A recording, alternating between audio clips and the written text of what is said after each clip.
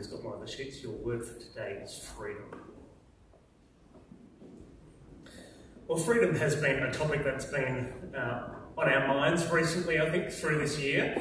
We've had, certainly in my lifetime, an unprecedented taking away of freedom for a good reason, because of coronavirus going through. And now as we're going out again, we've got more freedom, and one of the questions is, what do we do with that freedom? How do we best use it? And in one way, you could say that the whole of the letter to the Galatians is about freedom. It comes up as early as chapter 2, that Paul says some people came to his city to spy on the freedom that they have in Christ. And we've spent a little bit of time in our series on Galatians thinking about the freedom that we have as Christians. The main part that Paul is trying to get across to us is that we are free from the Old Testament law. The Galatians are trying to put themselves under the law, and Paul has repeatedly says, no, you are free from the law. Now, there are two parts to freedom. One is the thing that you're free from, the other is what you're free for. So far in Galatians, Paul has been talking about what we're free from. And in chapter 5, he changes and starts talking about what we are free for. The question is, if we're free from the law, then what now? And he's got two main things, and these are the two things we're going to look at. Jesus has set us free for freedom. So stand firm in that freedom. And secondly, Jesus has set us free to love. So walk in the Spirit. He's got two different images there. One's standing, one is walking. And so first we're going to look at Jesus has set us free for freedom. So stand. Now, I don't know if you found the first part of that reading a bit of an obvious statement. Chapter 5, verse 1, it is for freedom that Christ has set us free. Is that not a bit of an obvious point? I mean, what else are you setting people free for? For freedom, Christ has set us free. But I think that's kind of the point. Paul, at this moment, talking to the Galatians, has been reduced to stating the obvious. Of course it's for freedom that Christ has set us free. If through faith in Jesus you've been set free from the law, why would you go back under it? That's what he asked when we looked at chapter 4 last week. And so there's one very clear application for the Galatians and for us if we've been set free for freedom, and that is that we should stand firm in freedom. That's the second half of verse 1. Stand firm then, and do not let yourselves be burdened again by a yoke of slavery. Freedom from the Old Testament law through faith in Christ is something that we need to hold on to. We need to stand firm in. We need to rebuff attacks against it. Why? Well, Paul gives us some reasons why. He's got a few here in the first part of chapter 5. The first reason is that if we add requirements on top of Jesus, it takes us away from Jesus. So, starting from verse 2, mark my words. I, Paul, tell you that if you let yourselves be circumcised, Christ will be of no value to you at all. Again, I declare to every man who lets himself be circumcised that he is obligated to obey the whole law. You who are trying to be justified by the law have been alienated from Christ. You have fallen away from grace. See, the problem of adding something we have to do on top of faith in Jesus is that if we do that, we're no longer trusting in Jesus, we're trusting in what we do. To go under the Old Testament law is not just to add an extra thing on top of Christ, it's to walk away from Christ. To go to righteousness through our own works is not just to have an extra layer on top of grace, it's to fall away from grace. You know that saying? Somebody's fallen from grace. This is where that comes from. Galatians chapter 5, where the Galatians are going under the law and are falling away from the grace that is theirs in Jesus. So that's the first reason to stand firm, because if we add requirements on top of Jesus, that actually takes us away from Jesus. Secondly, Paul says, we need to stand firm because what matters is faith expressing itself through love. So this is verse 5. For through the Spirit we eagerly await by faith the righteousness for which we hope. For in Christ Jesus, neither circumcision nor uncircumcision has any value. The only thing that counts is faith expressing itself through love. So the whole issue in Galatians comes up because the Galatians think they need to be circumcised to be properly righteous. They need to go under the Old Testament law and fulfill those things. Paul says that is completely not right. It actually takes them away from Jesus. And there's this strange dynamic where circumcision, Paul says, is actually a nothing. It doesn't matter if you're circumcised or not. That makes no difference at all. But if you make it something, then suddenly you're going away from Jesus. So what matters is if we trust in Jesus, if we have a faith that acts in love, which we'll get onto in a moment. If we put something else on top of Jesus, then we take away from faith in Jesus. The third thing is that the gospel of faith in Christ that brings freedom from the law is actually a message that is to be obeyed. Have a look with me at verse 7. Paul says to the Galatians, who started off well, you were running a good race. Who cut in on you to keep you from obeying the truth? That kind of persuasion does not come from the one who calls you. A little yeast works through the whole batch of dough.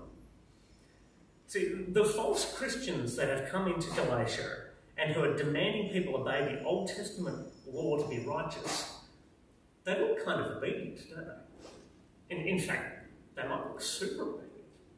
Not only are they trusting in Jesus, but they're obeying the law as well. That looks amazing.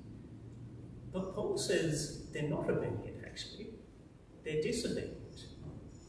They have disobeyed the truth. They've disobeyed the truth of the gospel that Jesus has died for our sins, is now risen to life, and is offering forgiveness to all who trust in him, simply by trusting in him. That's the gospel of salvation, being saved from our sin, and of justification, of being declared righteous, by faith alone. And the legalists in Galatia just don't believe it. They don't believe the gospel. And Paul says they will be held to account for that. Verse 10. I'm confident in the Lord that you will take no other view. The one who has thrown you into confusion, whoever that may be, will have to pay the penalty. The gospel is something not just to know, but to obey. And fourthly, there's a reason we need to stand firm. It's because there will be opposition. Verse 11. Brothers and sisters, if I'm still preaching circumcision, why am I still being persecuted? In that case, the offence of the cross has been abolished. As for those agitators, I wish they would go the whole way and emasculate themselves. If they're into cutting things off, why not go the whole way and cut more off? That's what Paul thinks of these people. See, Jesus' death on the cross is an offence to legalists. And notice why. This is kind of funny. Notice why it's an offence. It's not because Jesus' death on the cross makes following Jesus too hard. It's because the cross makes following Jesus too easy. As soon as you put your trust in Jesus, God declares you to be not guilty. He gives you the righteousness of Jesus. You're not righteous because of what you do. You're righteous because of what Jesus has done for you. And the legalists look on that and think that is terrible. Think about what that means. That means that anyone could turn to Jesus and be forgiven no matter what awful thing that they've done. Well, yes, it does. That's outrageous. Well, yes, it is. But that is the heart of the Christian faith. The outrageous, completely unmerited, free and forever forgiveness for anyone who puts their trust in Jesus. There was always going to be opposition to the gospel of salvation by faith in Christ alone, not because it's too difficult, but precisely because it's too easy. Because it lets anyone in. Because it lets me in. It lets the people that I look down on in. It lets anyone in who simply repents and turns to Jesus. Now, it could be that one of the fears that the legalists in Galatia have is that if we're actually genuinely free from the law, justified by faith in Christ alone, well then people will just go and do anything, right? Christians will just go and do any old sin. We'll turn into massive sinners who just do whatever we like. And so that's what Paul turns to next. Jesus has set us free for freedom, so we need to stand firm in that freedom. Secondly, Jesus has set us free to love, so we need to walk in love by the Spirit. See, if we're genuinely free from the law, what is it that's going to stop us going off and being pretty horrible people? Paul says we're free from the law. He says it here again. But then he says we have a choice to make about how we use that freedom. There's a good choice and there's a bad choice. What Paul says is that Christian freedom must be used to love. Verse 13. You, my brothers and sisters, were called to be free. There it is again. But do not use your freedom to indulge the flesh. Rather, serve one another humbly in love. So it's here that Paul starts setting up this battle within a Christian. It's between the flesh and the spirit. The flesh, I think, means the part of us that's in rebellion against God, that doesn't do what he wants. And you get a bit of an idea of what the flesh does down in verse 19. The acts of the flesh are obvious: sexual immorality, impurity, debauchery, idolatry, witchcraft, hatred, discord, jealousy, fits of rage, selfish ambition, dissensions, factions, envy, drunkenness, orgies, etc. Paul says we're not to use our freedom to do that. Our freedom is not for sin, it's for love. And specifically he says it's for serving one another in love. Do not use your freedom to indulge the flesh, but rather serve one another humbly in love. Now there's an interesting thing going on here. The word Paul uses for serving is actually the word that's used for slaves serving. And so we're set free from slavery to the law. We're free. But from that freedom, we willingly go and make ourselves slaves of others. Not that they own us, but that we serve them in love. And not only is that kind of love good, it actually fulfills the law. So here's the irony. Paul says, for the entire law is fulfilled in keeping this one command. More literally, he says the entire law is fulfilled in one word: love your neighbour as yourself. And here's where he twists what the Galatians are thinking and puts it on their head.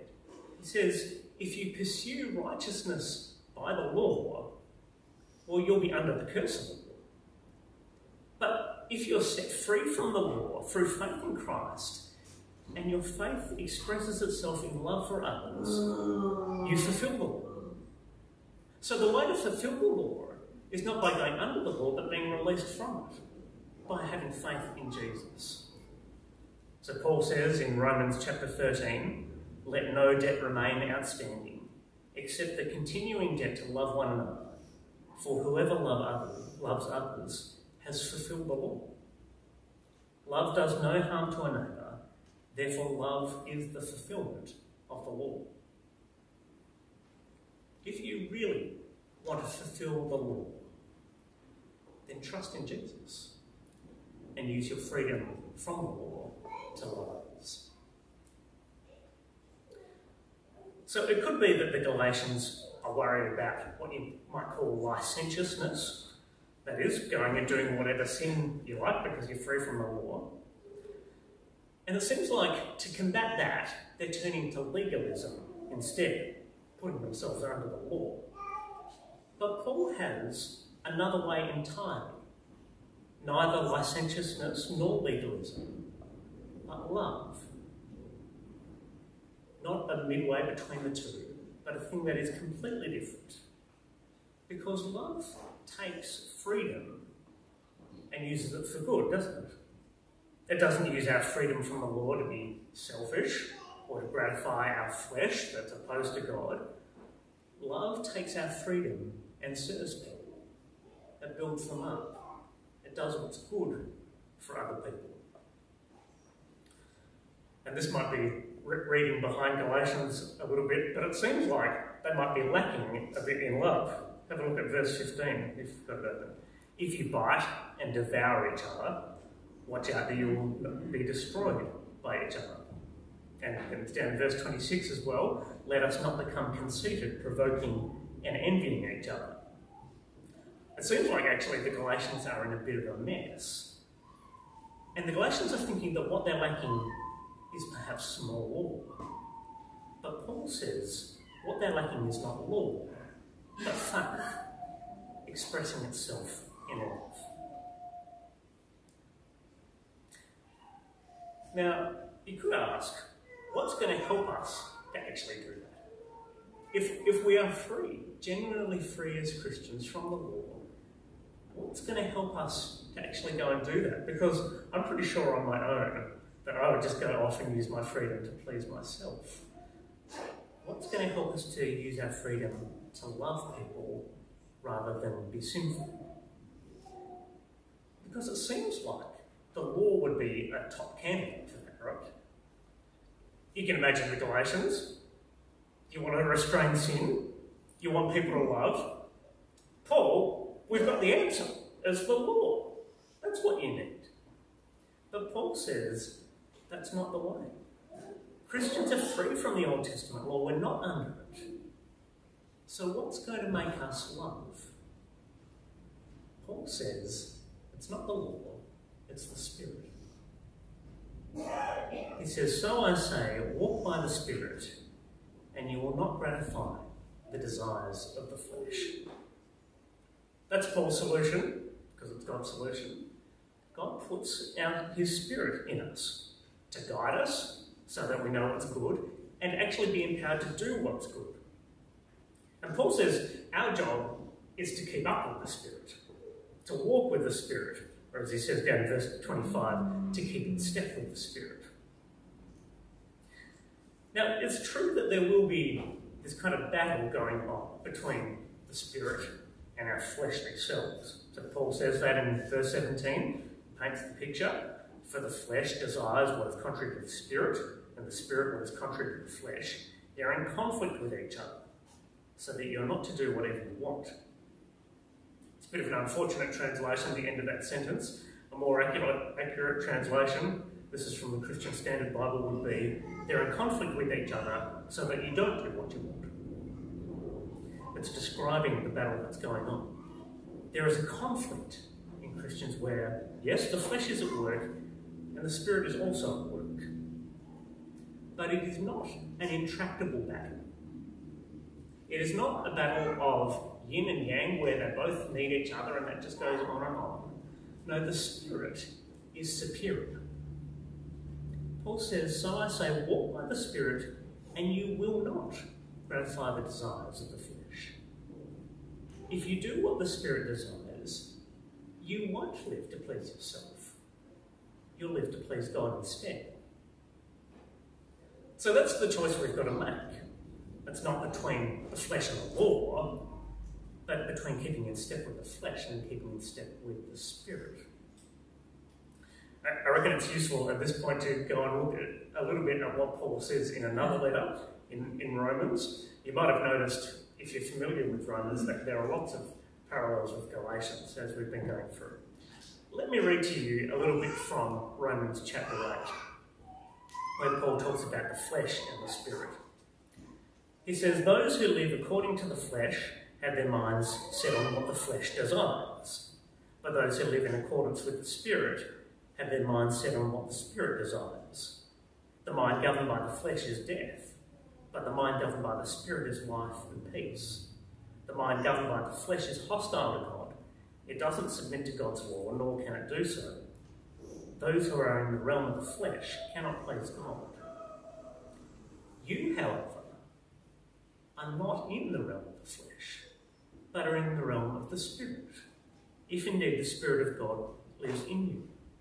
If anyone does not have the Spirit of Christ, they don't belong to Christ. But if Christ is in you, then even though your body is subject to death because of sin, the Spirit gives life because of righteousness. And if the Spirit of him who raised Jesus from the dead is living in you, he who raised Christ from the dead will also give life to your mortal bodies because of his Spirit who lives in you. Therefore, brothers and sisters, we have an obligation, but it's not to the flesh to live according to it. For if you live according to the flesh, you will die.